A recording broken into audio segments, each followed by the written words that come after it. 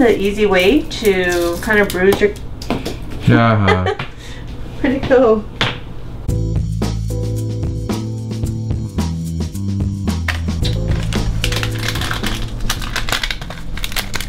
Is this your spice arsenal?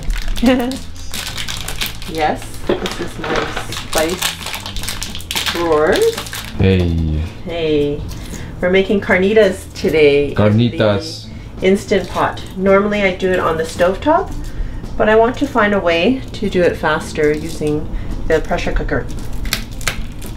So I'm just crushing my garlic right now. Easy way to bruise your garlic and to remove the skin at the same time, although it doesn't seem to be cooperating right now. Still easier than trying to peel garlic without smashing it first.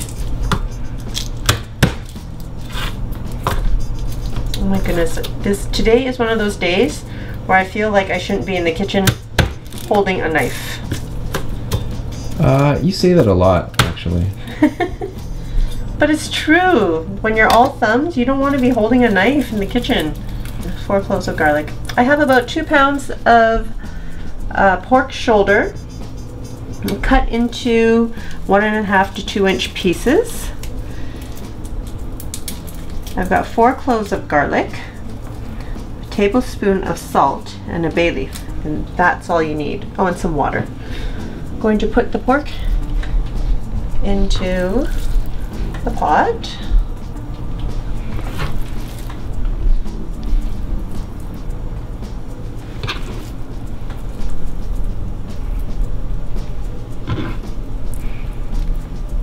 Okay, then in goes the garlic.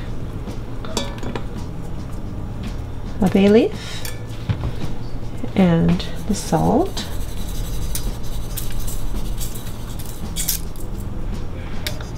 and I'm just gonna wipe my hands. I'm gonna pour some water in there. Okay, I'm only going to put up to about 2 cups of water because you don't need much water when you're using the pressure cooker because the water doesn't evaporate.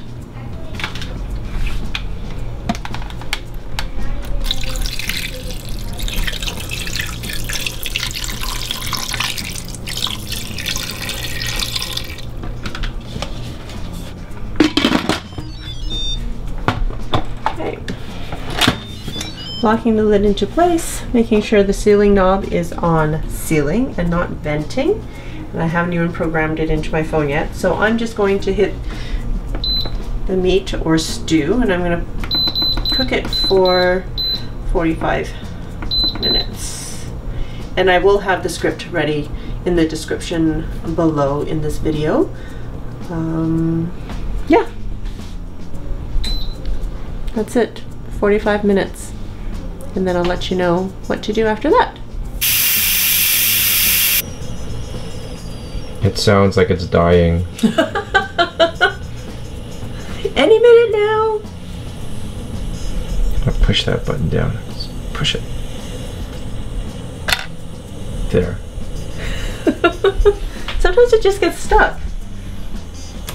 I had let the pork rest for 10 minutes, although not intentionally. It's just, it took 10 minutes for me to get to the pot after it was done. I hear whistling, but it's actually the other pot going, so it's not the pork.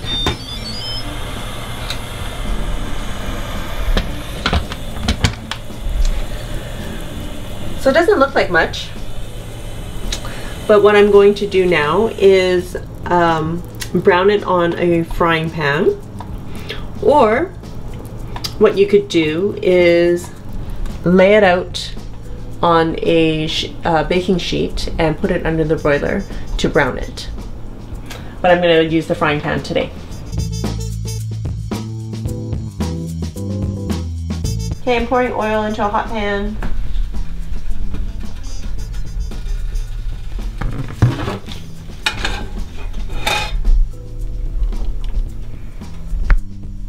There's quite a bit of oil in here because I do want to fry it. I don't want to have it stick all over. Woo.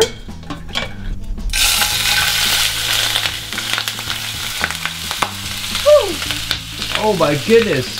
Good thing you're way back there. I see that you like splattering oil and making messes. Well, good thing I have splatter screen. Splatter screen on. And then the next step? Turning on the fan. And you know what? I know how much you love to see grease burning off our elements. Hey, so hey, there's a ton of grease for you to burn off. And I guess I should put on an apron.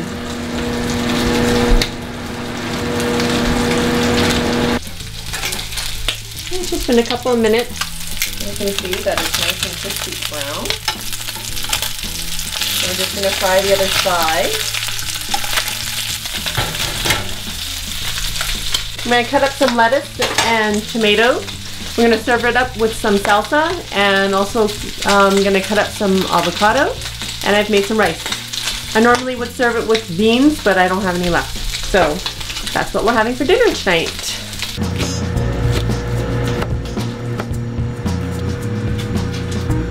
And it's just totally browned now, and I'm going to remove it and put it on a plate.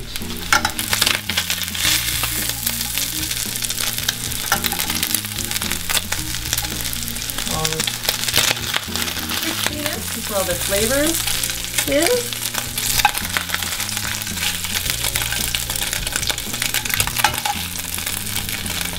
I think the kids might have it in a burrito.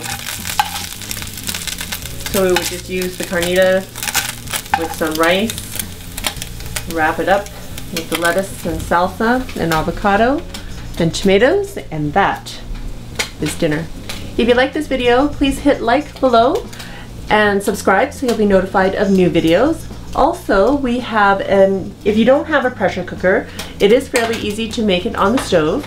So we have the easy carnitas recipe in the videos, and I think my husband will put a link up here somewhere, and you can just click that and check out how to make carnitas on stovetop. Thanks for watching!